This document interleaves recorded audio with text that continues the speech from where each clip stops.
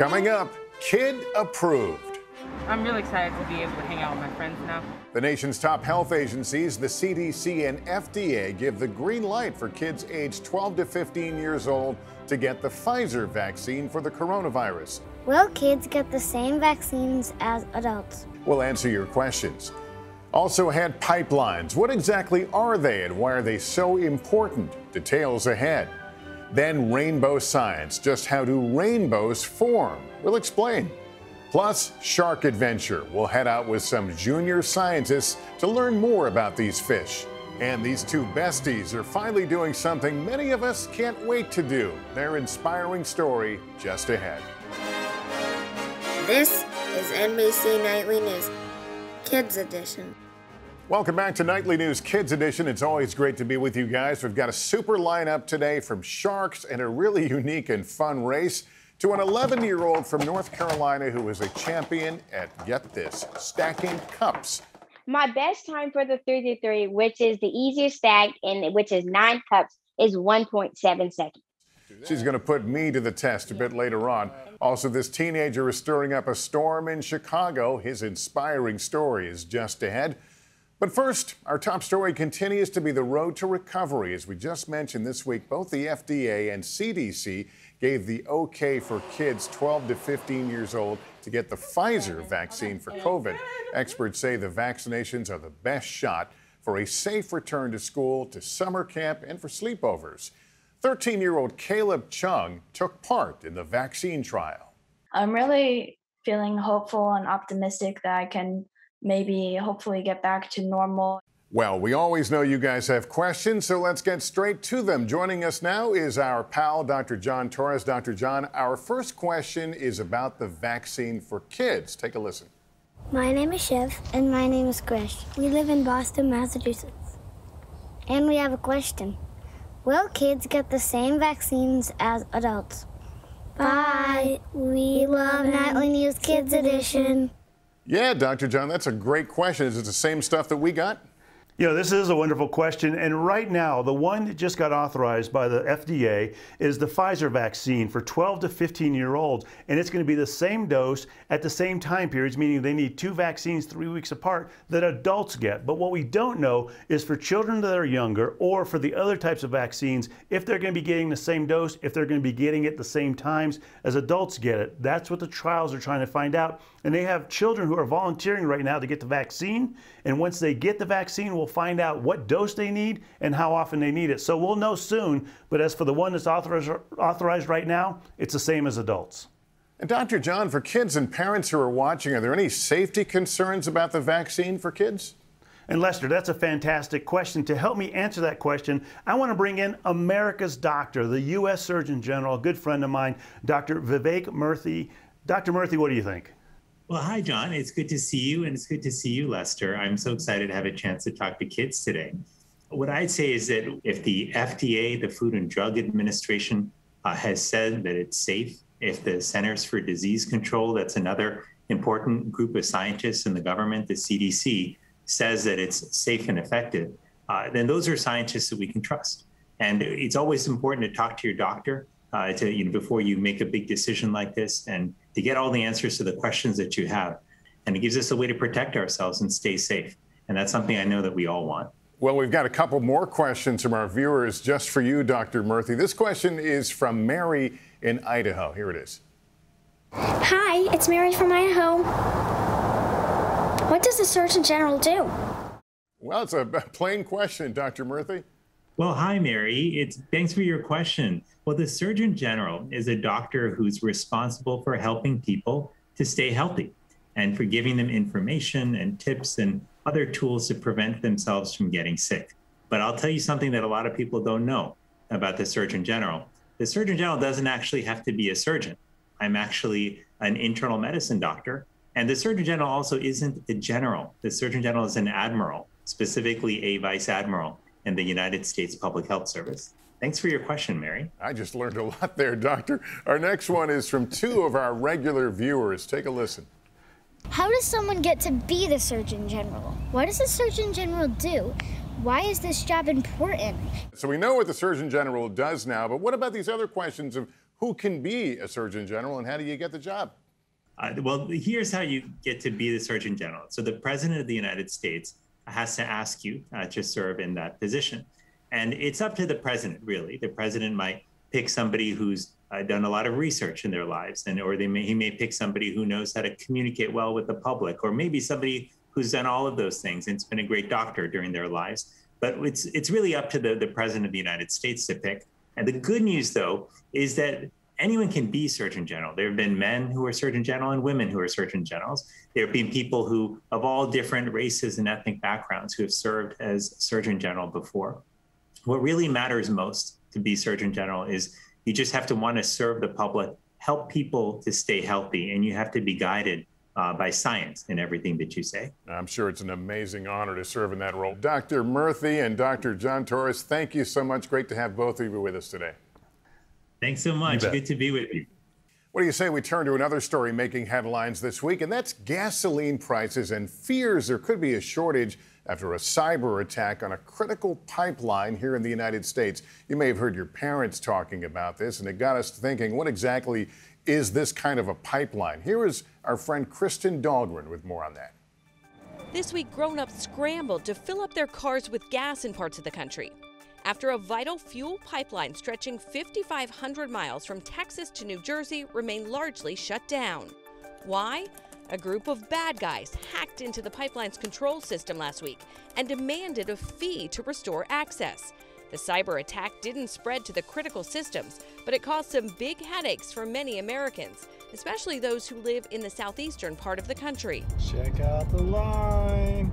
The Colonial Pipeline provides the eastern United States with nearly half of its fuel for transportation by ground and air. It is absolutely something we use. It's what fuels how we get around. The attack caused gas prices to go up and also left some gas stations without any fuel.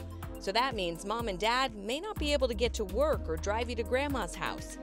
This comes just a couple weeks before Memorial Day, which is usually the unofficial start of summer, and when many families like to hit the road for some fun. Did you know the oil used to heat homes and businesses, the water used for drinking and taking a shower or bath, and the gasoline used for cars are all made available by way of pipelines? One of the first pipelines ever built was designed to carry water. Pipelines are lines of pipe equipped with pumps, valves, and other devices and are used to transport materials rapidly, like carrying water to farms for use in irrigation. Today, gasoline is used in cars, trucks, motorcycles, boats, and construction equipment. Airlines also use gasoline for planes. It helps you to get to school, the park, your friend's house, and even vacation. You might not think about gas every day, but it's certainly an important part of our lives. It's also how important things are transported. Next time you go to the grocery store, look around. How do you think all that food got there? The paper towels, the produce, it was trucks that brought it there. Those trucks need diesel. Where do they get that diesel? From the gas station. That gas station gets its gas from the pipeline. And that pipeline we're talking about is the biggest in the country. The Colonial Pipeline was able to restart the system this week. It's not just a flip of a switch. It's going to take some time for it to be fully restored. So gas could still be in short supply for some time, with just weeks until all those summer road trips get started. All right, Kristen, thank you. Well, with springtime comes more sunlight, but also more rain. And when the two combine, a really, really cool thing we often see in the sky forms. And here to explain just how rainbows form is our friend and meteorologist, Dylan Dreyer. Hey, Dylan. Hey, Lester. You know, rainbows are one of the prettiest optical illusions to happen in nature, and they really only take two ingredients, sun and rain. It might seem weird to have sun and rain at the same time, but it certainly does happen. Now, one thing you need to know is that white light is made up of all the colors in the rainbow. You know, the red, orange, yellow, green, blue, indigo, and violet. And when you have that white sunlight and it comes in contact with the raindrop, the raindrop causes that white light to scatter in all different directions. And then it reflects on the back side of the raindrop into our eyes, just like a mirror. And when this happens on a huge scale, like when there are millions of raindrops in the sky, we end up seeing that huge rainbow that we know and love. Now, here's a little secret. If it's sunny by you but not raining, just grab a garden hose, spray it into the sunlight, and I promise you, you can make your own rainbow at home. But Lester, I can't promise that they'll be gold at the end of the rainbow. I love the idea of an at-home rainbow. I was driving in California recently. It was just what you described, the sun and the rain, and it was the first time I can recall seeing beginning to the end, the entire arc of the rainbow. It is special when you have that unobstructed view. Now, if we didn't have the horizon, you'd actually see the whole circle, because a rainbow would actually make a whole circle, but the horizon cuts it in half. Oh, I'm only seeing half. Okay, I'll stop bragging about seeing the full rainbow. Maybe one day. Dylan, thanks. Now we go from rainbows to sharks. How about that for a switch? We're going to head to Florida, where our pal Carrie Sanders caught up with a group of junior scientists who were studying sharks and tracking their movements electronically, and have uncovered a unique race. Carrie, tell us about it. Lester, I'm going to challenge you to a race. Who can run the greatest distance? But this race is going to be a little different. It begins offshore. We're in the Atlantic Ocean, a mile off the Fort Lauderdale, Florida coast. We're going to be looking for some sharks. On the hunt for sharks with a biologist from Nova Southeastern University. We are going to catch them, but we want to make sure we do it in a way that's going to leave them as happy and healthy when they go away from the boat as we possibly can. How this all ties into a race between Lester and me will become clear after we first meet our junior scientists. I feel pretty confident about having this fish in my hand. I believe we're going to catch a shark. 8th graders Imani Harley. Let's go. All right, weight going in. Anthony Rubio and Lindsay Perrin. Each thrilled that class today is not like all the other classes during the pandemic. Now we're out in the open and we get to interact with all the different people, and it makes it more exciting. So we'll kind of push this in. Baiting hooks. Nice big throw out in the water. Perfect. Tossing lines, all with the goal to catch, tag, and then release sharks. The hooks they're using are engineered for this research. They're called circle hooks. So it won't hurt the shark? It won't hurt the shark, exactly. Okay, let's get back to our unusual race. Did you know whale sharks are the largest fish in the world? Meet 2 whale sharks. Gentlemen. One named Lester. Take your marks. And the other named Carrie. Set. And the race is on. Because both Shark Lester and Shark Carrie have electronic tags, you can follow online to see who travels the greatest distance and wins. Here's the link, but we'll show it to you again, so get ready to write it down or snap a photo with your phone. Feed the line out. I'm dreaming of pursuing a career in biochemistry, so this is something I can look forward to. All right, so we've got a great hammerhead shark here. Our 8th grade scientists in training first caught a hammerhead. Did you know this shark's name comes from the unusual shape of its head? Tag number 468. 8 feet 2 inches long, estimated weight 250 pounds. How do you feel about this? It's surreal to actually be sitting here because I've never been this close to one. So it's awesome. After 10 minutes, Go, boy. the hammerhead back free. It was surreal because I'd always seen like hammerhead sharks and stuff on like TV, but now I finally saw one in real life. When I saw its fin in the distance, it was like beautiful. Did you get scared as you got closer? No, I felt like really relaxed and calm. You got it? Not long after, a lemon shark is on the line. Did you know the lemon shark is the most researched of all sharks? How did it get its name? Because of its unusual yellow-brown skin color. 7 feet 9 inches long, 200 pounds. This one also tagged, and if you're wondering, do those tags in the fin hurt the sharks? It's kind of the equivalent of getting your ear pierced or... So the sharks are not feeling pain? No. Every year or so, scientists discover a new type of shark, and not all are dangerous. The whale shark certainly isn't. They don't attack people. No, not at all. So whale sharks, they actually eat very tiny microscopic thing called phytoplankton. Okay, Lester, let me stop and catch my breath. See this website here? Okay, folks can go to that website and they can see Team Carrie, Team Lester, and find out who's winning. And those whale sharks transmitters will continue to send out signals for the next 2 years. So Lester, we got a long race ahead of us. Back to you. Okay, Carrie, thanks, and sorry, but I hope my shark wins the race. Time now for our pop quiz, where we put you to the test. Today is Armed Forces Day, which honors those who serve in all branches of the U.S. military. So my question is, which of these is not a branch of the military? Is it A, Army, B, Coast Guard, C, Police, D, Air Force? We'll have the answer after a break.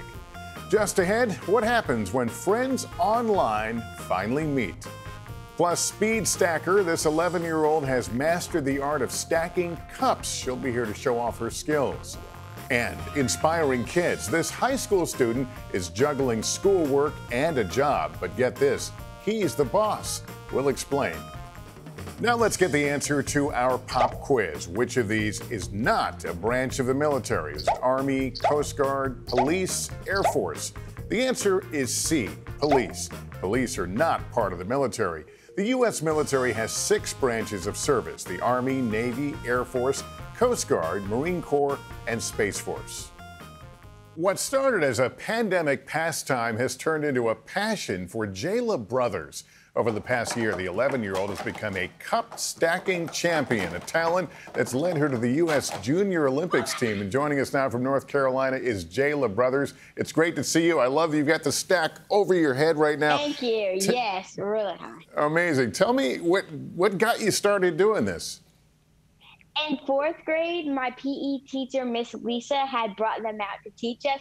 And I thought to myself, this is so cool and different. And I guess here I am. And it's all about speed, right? That's the key? Yes. Speed is the key, the lock, everything. All right, we're going to look at that in a minute. But you're on the Junior Olympic team. What is your goal? Yes. My goal at the Junior Olympics is to take out my competition and bring home more medals. All right, take on the competition. Well, you're going to show me how to do this right now. I'm going to watch you, and I will. Yeah. I'm going to be perfectly honest. The stack right here on the desk in front of me was done by one of our stagehands, and it took him about 3 minutes. So, tell me, show me what you do. Okay, so first we're going to start off with the 3-3. That's the easiest stack there is. So you're going to start off when you're going to go down, up, down, up, down, up. Then you're going to go back to the beginning. Down, up, down, up, down, up. Wait a minute. So I got them here like this, right? And then, so one more time. You're going to need 9 of them. 9 of them. I don't know how many I got here. I'm just going to, so you do that. Okay, so you go, right up. And then you're going to go down, up. I'm just going to watch you. Rather than embarrass myself. So, but you're doing that slow for us right now. Can you show me at the speed you would do it in a competition? Yeah, try to go like this. Oh, come on. Really? Yeah, it's faster. It's faster. I'll just have people bring me cups. So what's your best time? My best time for the 3-3, which is the easiest stack, and which is 9 cups, is 1.7 seconds. And my record for the cycle, which is 12 cups, which is the hardest stack, is 6.3 seconds. Ah, the 12-cup challenge. I know all about that one. Any tips that you can offer kids who are watching and even adults like me? Because I am going to try this at home.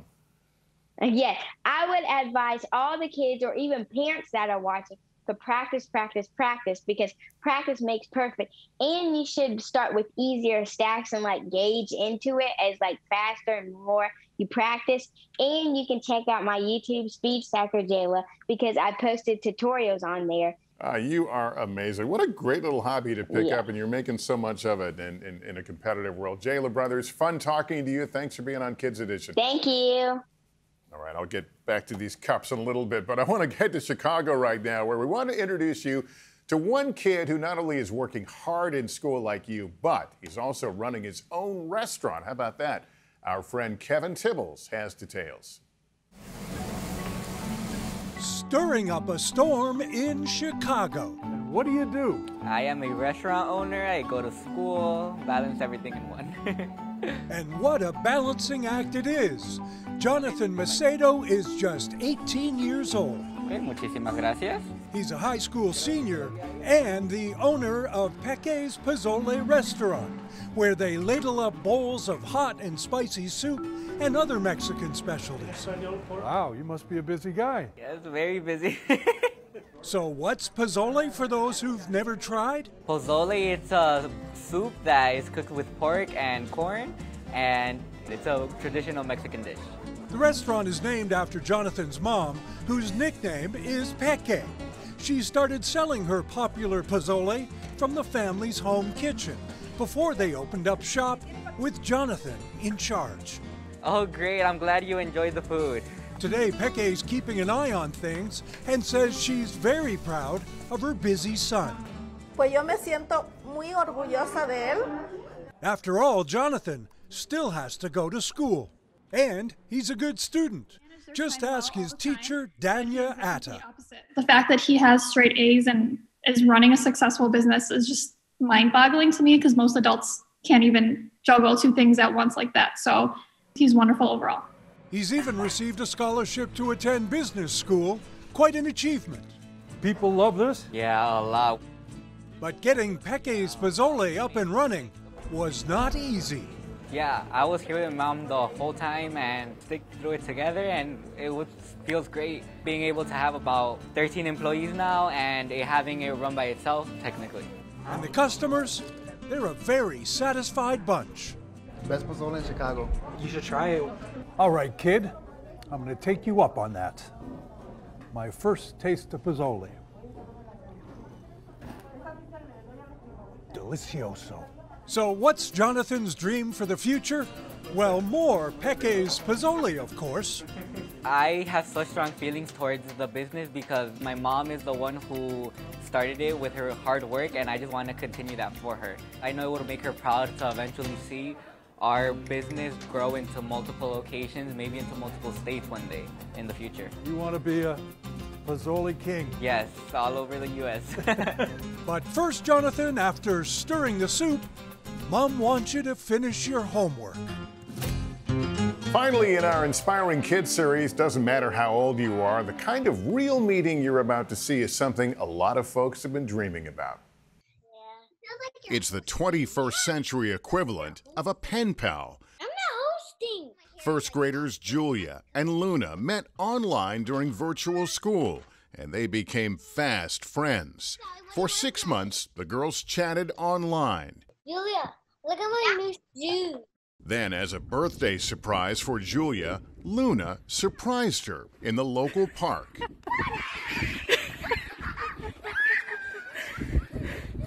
Tell me what that was like when you first saw Luna. Oh, I was so excited. And then we ran and we hugged and my mom let it slide through. Julia and me, we're running and we both yelled at each other's names. Like, Luna! Julia! Now the girls are back in school, and to say they are inseparable is an understatement. Tell me what friendship means to you. Friendship means something personal and keeping secrets and good at hugging and always cheering you up and being there. Friendship is what friends do, because if someone gets in trouble, I'll blame myself that I did it. Bye. And now they chat like never before, showing there are no barriers to true friendship. Some boys and girls still aren't back in school and they're still studying online right now. Do you have any advice for them to make it a little bit easier? Even though that you're still online, you can still have friends. Those besties crack me up. I loved talking with them. Well, that's going to do it for us parents. Just a reminder, if your child has a question about anything in the news, email a video to us at nightlynewskids@nbcuni.com. And you can also follow us on Instagram. Also, just a program note, you can catch a new episode of Nightly News Kids Edition every Thursday on nbcnews.com and YouTube. Thanks for watching, everyone, and remember, take care of yourself and each other.